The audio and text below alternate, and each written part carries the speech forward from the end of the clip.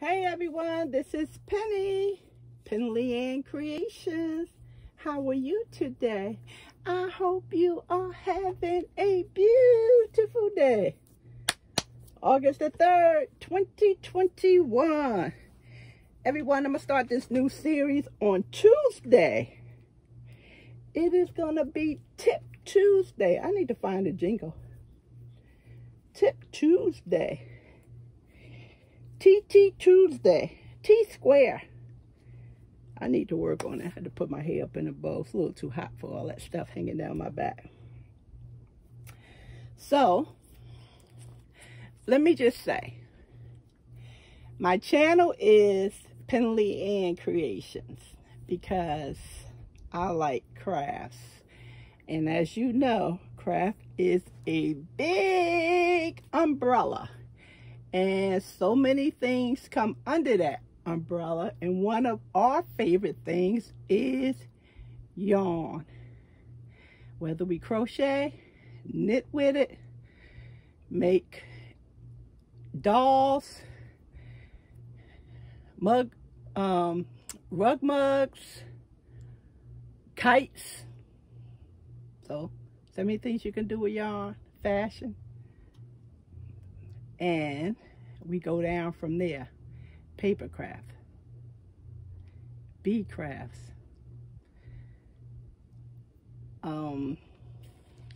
painting.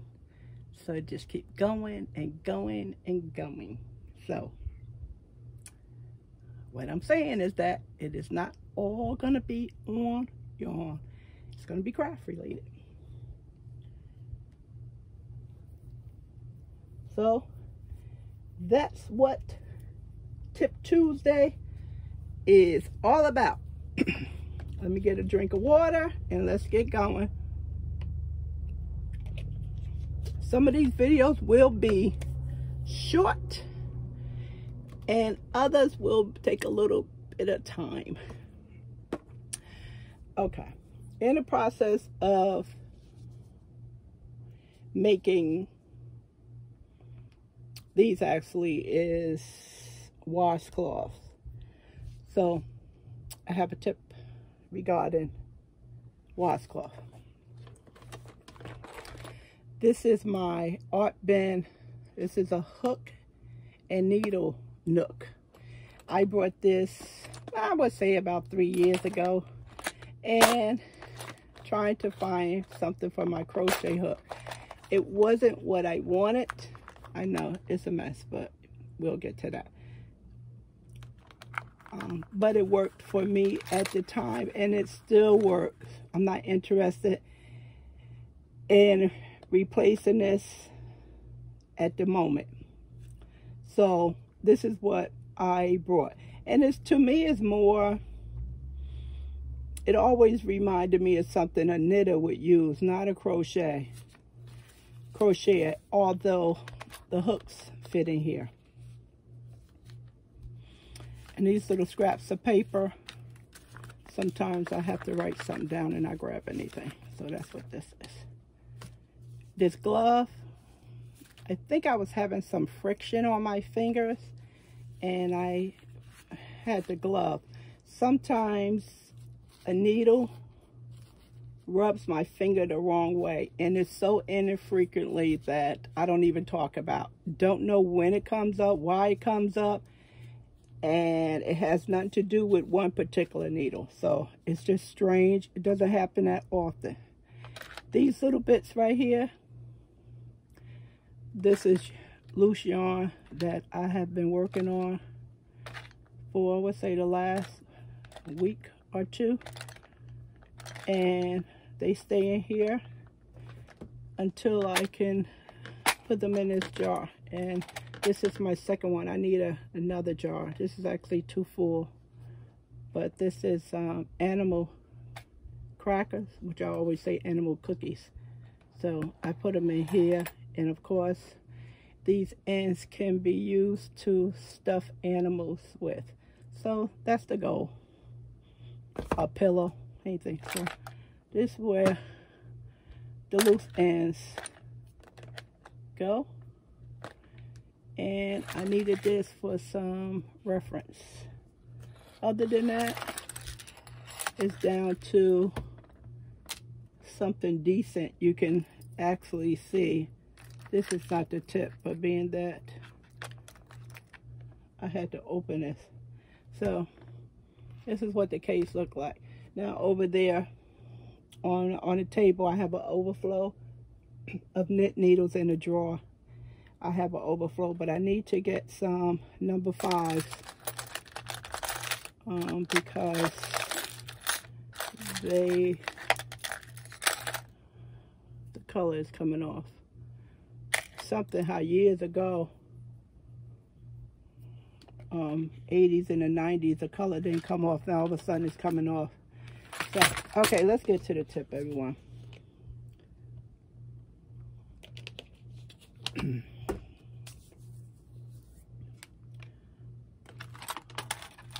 Pick my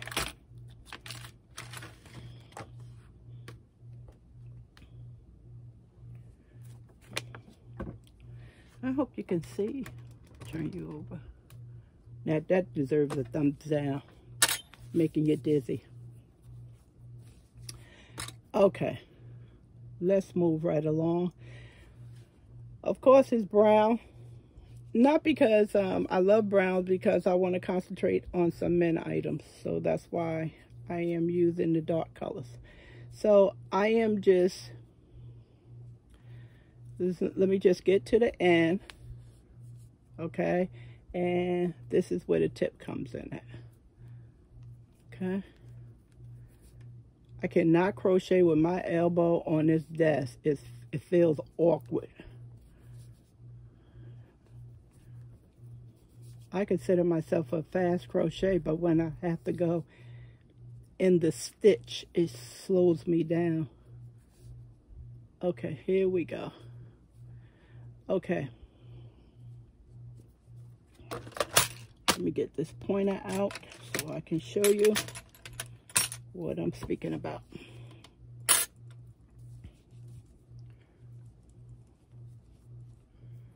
Here, got to find me in the camera. Okay, this is the last stitch. Okay, right? No, actually it's not. We have one more stitch. I have one more stitch to make, okay, before I get to the problem. So, one more stitch. Okay. Now, if you look at this and you look at the ends, why am I over there? If you look at this and you look at the ends, and if I just give it a stretch, let me pull this back up. Let me, bear with me, everyone. Bear with me. I pulled the yarn out, one piece of the strain out. Okay. Let me just make a change so it'll look a little better. Okay, so if you look at this, it kind of looks as if this is finished, but I can tell because it's usually lopsided, but sometimes, let me fix it. Yeah, that's much better. Now you'll be able to understand what I'm saying here. Bear with me, everyone. Okay, this is a better example. See how that looks? That looks as if you are finished with that row. It looks, see how nice and even this is? It looks as if you are finished. And although I make washcloth and dishcloth and super scarves a lot, I know without looking that that's another stitch that needs to be dealt with. So a couple of years ago. It didn't happen to me a lot, but I knew it was a stitch there, and I did have to, I missed a stitch, and I did had to pull it back in order to get the stitch. So what I was doing, I was using, see if I can, okay, I'll just use my, it's in here, my tapestry needle. I was using my tapestry needle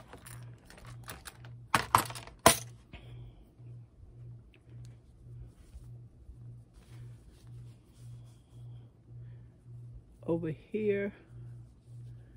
I'm trying to get this right for you. Okay, I was using my tapestry needle to pull it up so I can make sure that I was not missing a stitch. And what this was doing, I don't want to point this thing at you. This was separating the fibers. That's what it was doing. So I headed to Joann's and was trying to find something that was pointy that I can lift up the stitch if it was, because the stitch would sink down and I needed to pull the stitch up. And I was looking for something that I can slide right in there that won't separate the fibers. And what I found was these sticks. And at the time, I had no idea what they were for. Years ago, I learned that had something to do with knitting. But they were perfect for me because they had the pointed end. And it wasn't that expensive. I don't even think they were $2. And of course, I had some type of a discount. So, and when I saw, I said, that's perfect. That's exactly what I need, because the tapestry needle was separating my fibers. So, if for some reason that I'm not sure if this is a stitch still over there, because I can't count past 10, so I'm not going to count to 34, which is what the stitches is on this washcloth. Then I'll take this double pointed needle and I'll just go to the edge and I'll slide it in. Bear with me. Where am I at with this camera? I can't see. Okay. I can see backwards. I'll slide it in at the end, and there goes the stitch. And how do you know it's a stitch? Because you can see the V. Let's see if I can pick up that V. I don't know if it's because it's dark or what.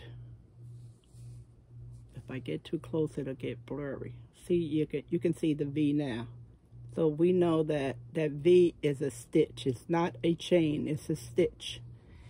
And that's what I mean by it seemed to fall down. So you won't notice until you put 2 more rows in your washcloth. You won't notice that it's off until you turn around a couple of times in your project, and you'll notice that this is not matching up with the rest of them. So you'll pull it back. So to prevent you from pulling your stitches back, if you're not sure if that's a stitch, find something that you can put in that last piece and you can pull it up and you'll say, that's the stitch. That's an extra stitch that I have to crochet in. So, because it's just sitting down in there, so you have to pull it up and crochet in it, turn, and proceed with the pattern. I just want to go down a couple of stitches. Just kind of warm up here. No one turned on the air because it was 60-some degrees last night. Okay. So now we see flush. Yeah. So the edges is nice. Very nice. See?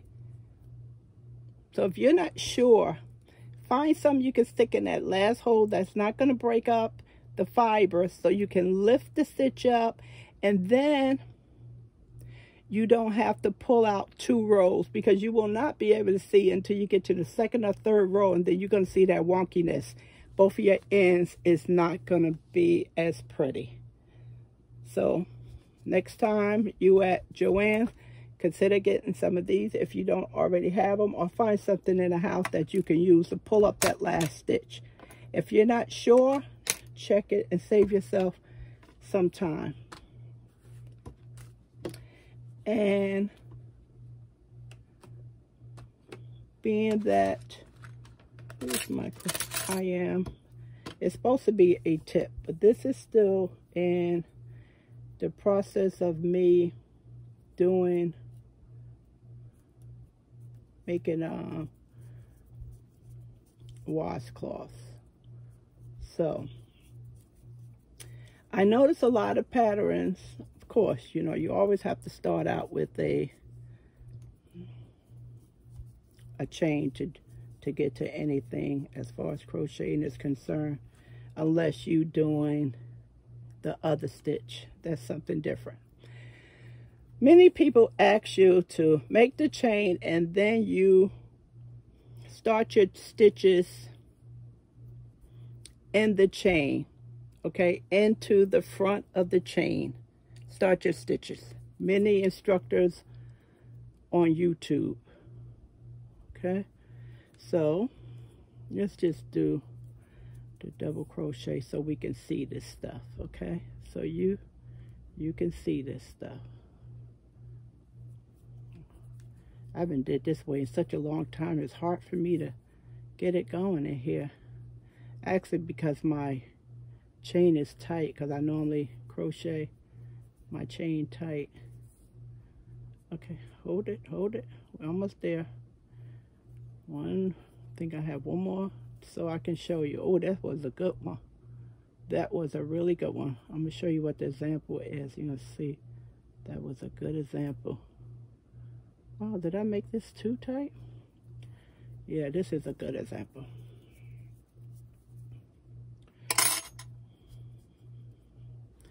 Perfect example. So when you crochet in the chain in the front, this is what happens.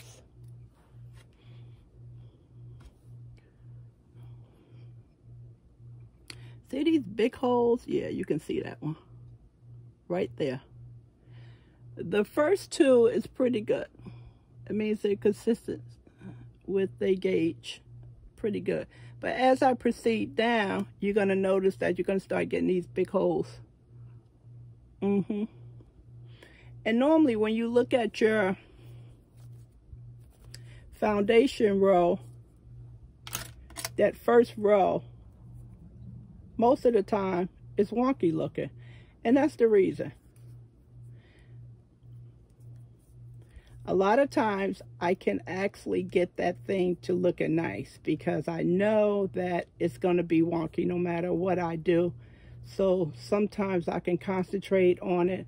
I can start with a bigger hook, like this is a 5. I can start with a 6 chain and then come in with a 5 crochet hook, and that'll take care of getting those big holes.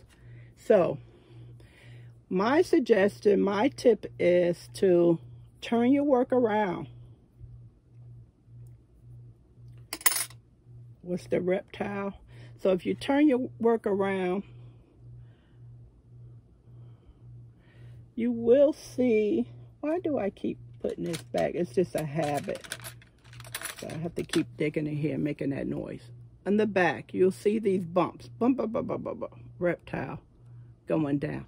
And those are the stitches that I'm suggesting that you work with. And you will always have a Professional foundation chain. Now, I'm going to tell you something right now. For me, it's slow when I first start because the stitches are tight to get into the first, I call it the bump. And if you're new to this, it'll be a little bit annoying. Okay, so right here, that's a bump. Okay, hold it, baby, see? And of course, this would get in the way. Why would you do that? Okay, let me turn it back around. And that's a bump. Right there. And that's where your crochet hook go in. Now the first one, like I said, is going to be a little difficult to see or to crochet in. So you want to take your crochet hook and bring it in as much as possible. You can't do it around here because there's no way you're going to be able to get into that stitch. So you're going to bring it down as much as possible, and you're going to go right into the bump. And it's going to be difficult to get into. If you are using,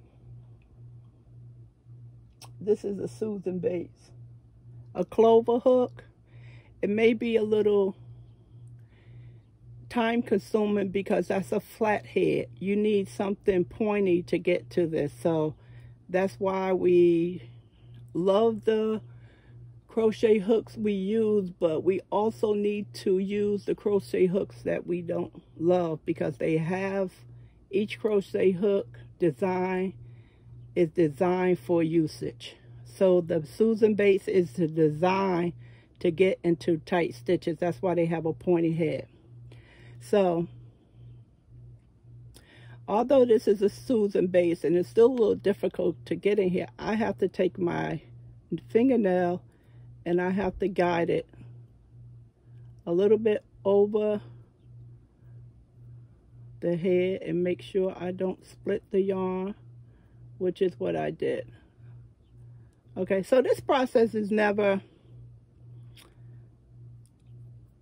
fast. The first one is never fast for me, although I've been doing this for a while. Now, let me try another one because it's not coming up the way I want it to come up. So as I was saying, that the first one is going to be a little difficult to get in. You may have to use your nails. But what you will see after you do the first one or two, the bumps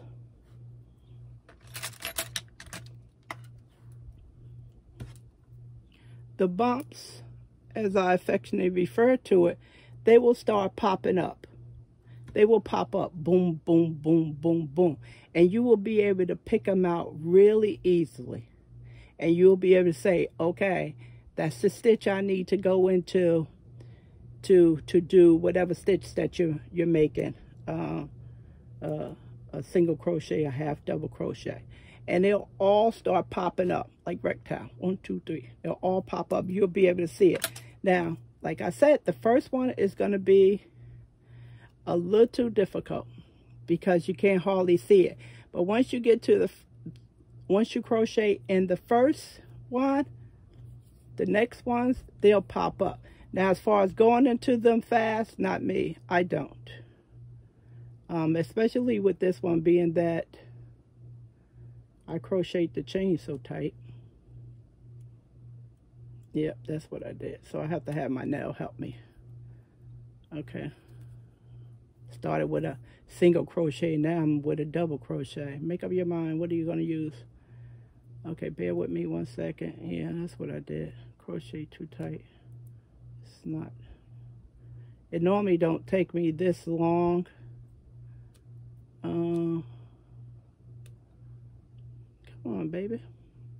You're making me look bad. This is a habit. I keep putting it in there because that's what I do, so it don't wind up on the floor somewhere. Why? I hear people complaining when they on a live, things don't work out, but this is not a live. This is tape. Okay, hold on.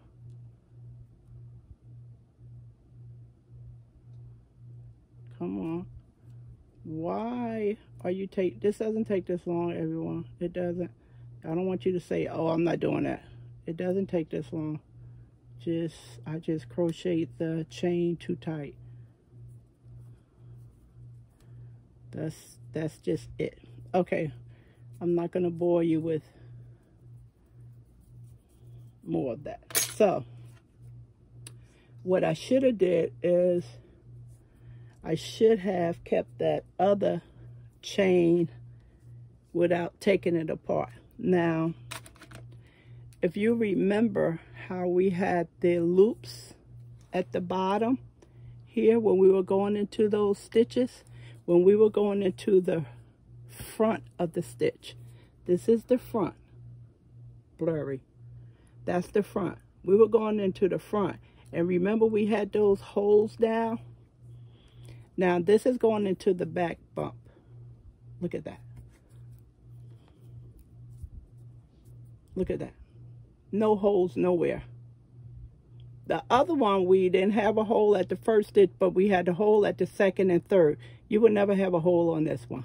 And your work will always look nice. And the professionals who have their degrees in this, they normally say, go into the back. Do not go in the front. I don't care what project you're working on, whether it's a scarf, a washcloth, a sweater, a hat. This is not written in stone. You do not have to go into the front. You can always go into the back and you will achieve whatever pattern you're working on. If the instructor is telling you to go into the chain, that's okay. You can go into the back. It's still going to be the same, but your work will most likely be neater. Now, that person's work may be neat as far as going in the front of the chain, but they may not know how to manage the chain.